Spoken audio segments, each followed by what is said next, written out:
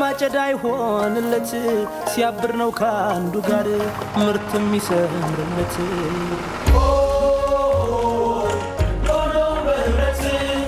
ሸማዬ እንዲጎላ እንዲታይ ጥለቱ የክሩ ህብር ነው ውበቱ ጥምረቱ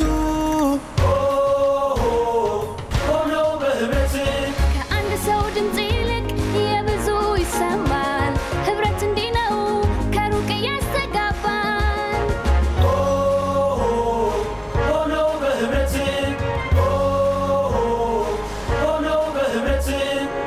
መዘመን ይሉት ቃል ሚፈታ ትርጉሙ ህብረትን ሲይዝ ነው የሚገዝፈው ስሙ ህብረት ባንክ በህብረት ሰርተን በህብረት እንደግ የኢትዮጵያ ቴሌቪዥን የክብር ስፖንሰር የሆነው ህብረት ባንክ እናመሰግናለን ወደ ቀዳሚው ዜና አልፋለሁ የቻይናና አፍሪካ ግንኙነትን ለማጠናከር በሚደረገው የእግር ኳስ ውድድር ተሳታፊ የሆነው የኢትዮጵያ ከ13 ዓመት በታች ብሔራዊ ቡድን ነገ ወደ ስፍራ ያቀናል በበቂ ሁኔታ ዝግጅታቸው እንዳደረጉ አሰልጣኞቹና ተጫዋቾቹ አስተያየታቸውን ሰጥተዋል እስማኤል አሚን አነጋግሯቸዋል ቀጥሎ ይቀርባል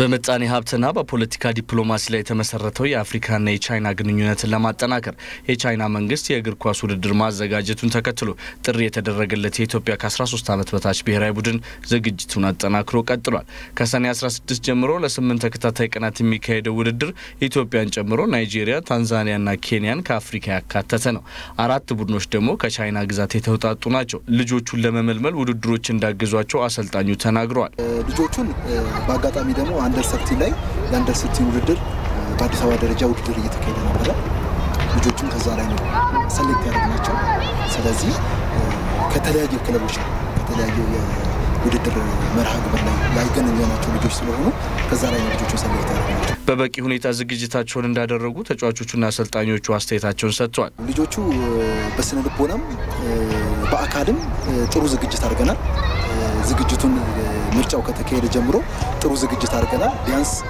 ለአንድ ለ25 ቀን አካባቢ ዝግጅት አድርገን ለመሄድ የመጨረሻው ቀን ላይ እንገናኛለን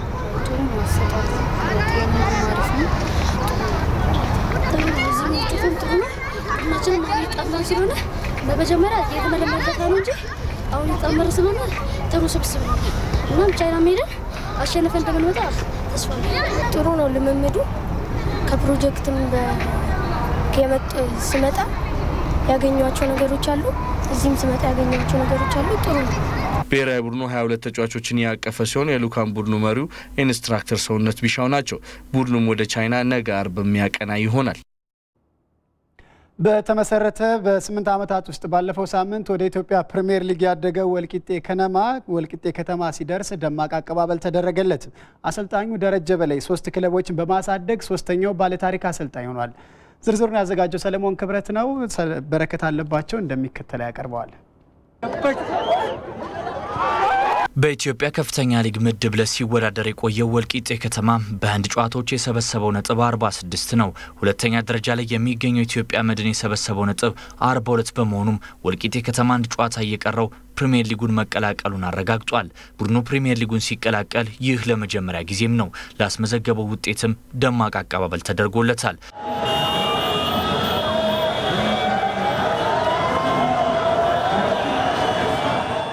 እግር ኳስ ክለቡ ከትላንት በስቲያ ማምሻውን ወልቂጤ ከተማ እስኪደርስ የቡታጅራ ከተማ ማህበረሰብ የዣወረዳም ያገና ከተማ ነዋሪዎች እንዲሁም በጉብሬ ክፍለ ከተማ ነዋሪዎች የተደረገለት አቀባበልም ደማቅ ነበር በአቀባበል ስነ ስርዓቱ ላይ የተገኙት የጉራጌ ዞን አስተዳዳሪው አቶ መሐመድ ጀማል ለተገኘው ውጤት ደጋፊዎቻቸውን በማመስገን በቀጣይም ድጋፋቸው እንዲቀጥሉ ጥሪ አቅርበዋል ይሄን ክለብ ማስቀጠል የሁላችንም መሰረት ነው ስለዚህ ሁላችንም ተጋግዘን ያለንን በመስጠት ሁላችንም ይሄን ክለብ ልናቆም ልናግዝ ይገባል ዛሬ የመጀመሪያ ቀናችን ነው ዛሬ ክለብ የመሰረትንበት ቀን እንጂ ስራ የጨረስንበት ቀን አይደለም ስለዚህ እገዛችን ትግላችን መተባበራችንና መተጋገዛችን የሚጀምረው ከዛሬ ስለሆነ ሁላችንም ተጋግዘን ይሄን ክለብ የማሻገር መገለጫችን ሆኖ ዞናችንን የሚመስል ክለብ ለመመስረት ሁላችንም በጋራ እንድንቆም አደራላለሁ። የጉራጌ ዞን ባህል ቱሪዝምና ስፖርት መምሪያ ኃላፊ ወይዘሮ መሰረት አመርጋ በበኩላቸው የወልቂጤ ከተማ እግር ኳስ ክለብ የዞናችን ብቻ ሳይሆን የኢትዮጵያን ቁም ነው ብለዋል። የዞናችን ብቻ አይደለም የኢትዮጵያ እንቁ የቁርጥ ቀን ልጆች ብዙ ውጣ ውረድ አሸንፋችሁ የበገሬነት ስሜትን ታግላችሁ የአሸናፊነት ወኔ ሰንቃችሁ ለዛሬው እጅግ ስኬታማ ቀን የድል ቀን ስላበቃችሁን እንኳን ደስ አላችሁ እንኳን ደስ አለን። የወልቂጤ ከተማ ከንቲባ አቶ ግሩም ወልድ ሰንበት በበኩላቸው ክለቡን ከምስረታ ጀምሮ ድጋፋቸውን ለለገሱት ምስጋና አቅርበዋል።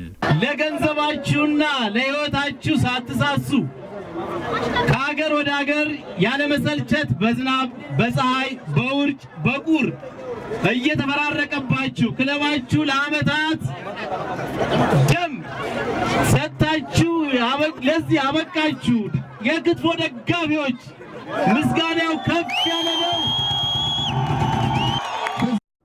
በቀሪዎቹ የኢትዮጵያ ፕሪሚየር ሊግ ጨዋታዎች ዳኞች ሙያዊ ብቃታቸውን ለመወጣት እንዲችሉ ውድድሩን የሚመራው አካል አስፈላጊውን ጥበቃና ከለላ ሊያደርግላቸው ይገባል ሲሉ የካፍና የፊፋ የዳኞች ቴክኒካል ኢንስትራክተር ይግዘው ብዙአየሁ ተናገሩ።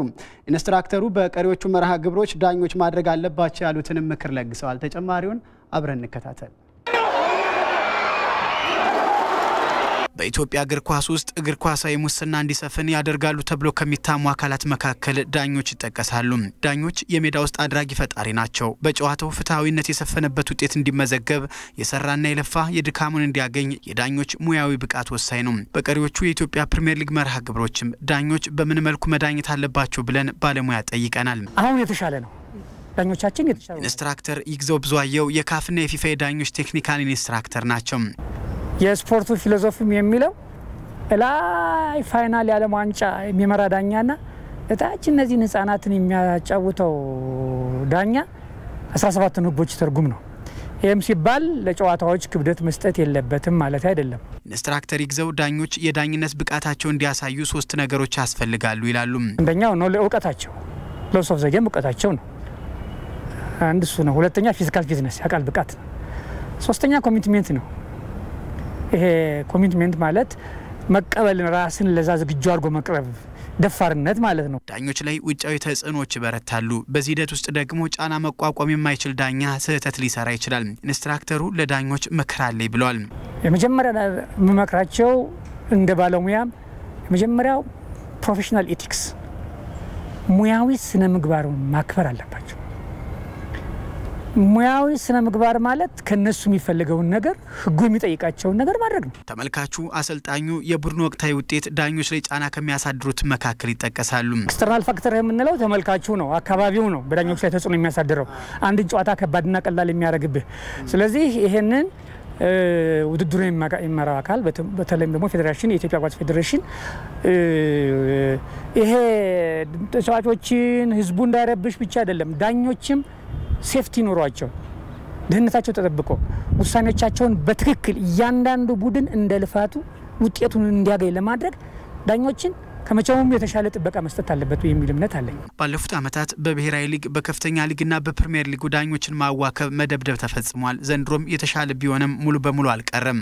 አንድ ረዳት ዳኛ ኦፍሳይድ ብሎ እጁን ሲያወጣ እጅህን አታውጣ ውርድ ብሎ አንቀው ይዘው ከዛ በኋላ በተፈጠረ ጥርስ የረገፈ ዳኛ አይደለ? ስለዚህ በመጀመሪያ ደረጃ ሴኩሪቲ ሴፍቲ በጣም አስፈላጊ ነው። ሰዎች ናቸው እኮ እነዚህ ሰዎች። እሱ ብቻ አይደለም ገና እኮ ከዚህ ቅድመ ስብሰባ ከምንለው እኮ ይጀምራል።